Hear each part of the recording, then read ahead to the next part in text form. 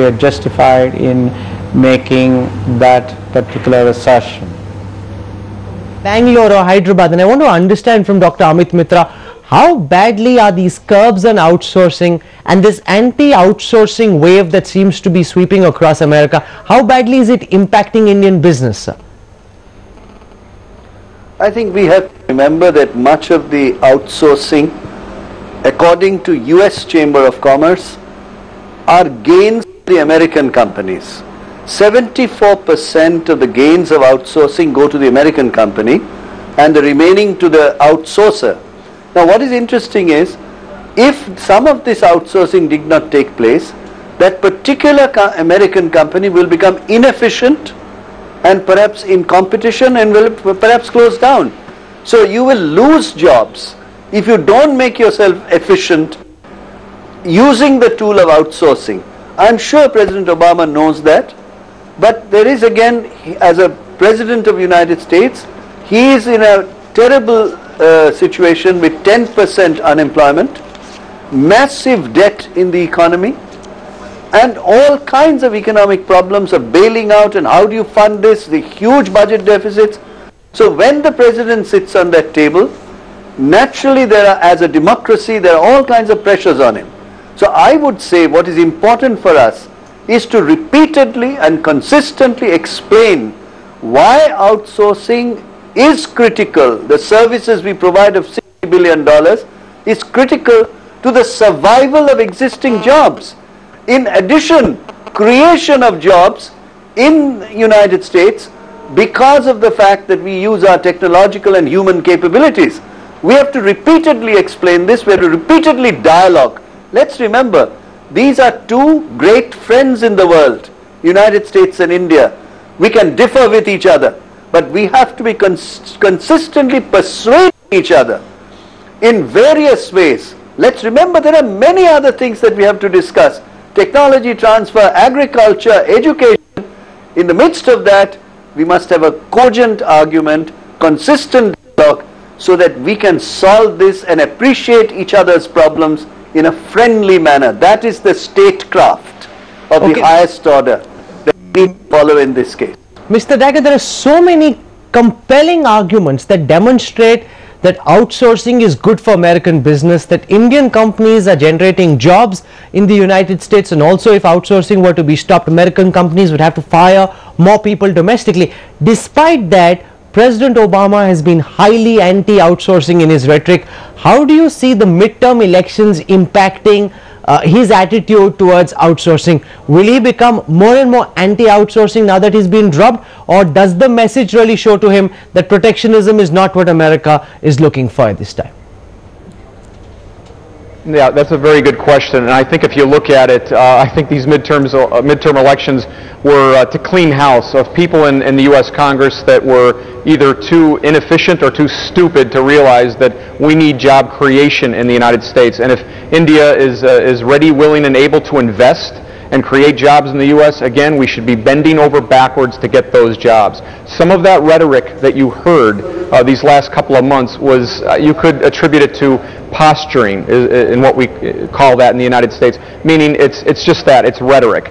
But when you look at it now, I think President Obama has said yesterday in his speech that he gets the message loud and clear, it's about jobs, and they need to focus on creating those jobs. Thankfully, a lot of people in the Congress that had other agendas, they're going to be gone in January. They just got voted out. They just lost their jobs. Okay, they're done. So now we get a new crop of people that fully understand we need to create jobs. And I think that you're going to see some movement there. If you took this message, if you took this program right here, right now, into the United States and asked these people, you know, hey, here's an Indian company ready to create jobs, people would be outraged. They'd say, you know, why couldn't this Indian company open up a business here in my small town or my hometown, and 5 or 10 or 500 of my neighbors could be working there. That's how bad it is in the United States right now, and I would agree and say that we need not only a dialogue, but we need a very loud dialogue, very loud, cordial argument between two great democracies to put this issue aside and let's get going and let's help each other. Sanjay, is that something that you agree with, that the midterm elections will lead to a change in American attitudes and the mood in America will become less anti-outsourcing in the months to come? Well, let's go back to why President Obama is talking about outsourcing. He's a democratically elected president. The Democratic base is labor unions. His base is African American community. It's the Hispanic community. The African American community, the Hispanic community is suffering 20% unemployment, while the rest of the country is suffering 10% unemployment. So he's catering to his base. He needs his base to show up for the elections in order for him to get re-elected, in order for the Congress to get re-elected. Unfortunately, that didn't happen. The Republicans won. The Republicans have been talking about free trade and open markets and things of that nature. So I think he still will have to play to his base, which is the unions, which is the African American, the Hispanics, who are really getting impacted by this economy. But the message going future for Congress is free trade, more open markets, etc. That's good news for Indian outsourcing. Absolutely. Let me put that same question to Subrata Bakshi as well. Will Obama's waning clout in Washington see the vilification and the criticism of Indian outsourcing and IT outsourcing per se lessen in the days and weeks to come, Mr. Bakshi? I think it is a matter of concern to us. We really don't want to make a statement about the popularity rating of one president or the other. But I think what causes a concern is the kind of impact it would have on bilateral trade, which has to be taken into account when you are looking at issues like bilateral relationships. The two are, are really joined at the hips. Okay, you're saying that the two issues are joined in the hips, but Mr. Dagger, have all these issues that have cropped up, the interview that President Obama gave yesterday to PTI, the comments on outsourcing, now this NASSCOM letter to the American ambassador coming from a very measured body, has it taken the sheen off the visit to some extent? You know, where people believe, okay, we don't really know what Obama is bringing because he seems to be wanting to take more things from us than give to us.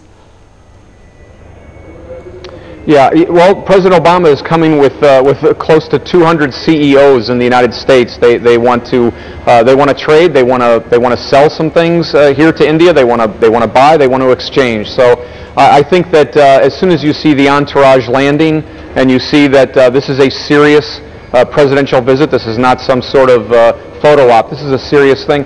I think that issue will be put to rest, and you'll see that America is serious about working with India, easing these restrictions, and getting the economy moving again.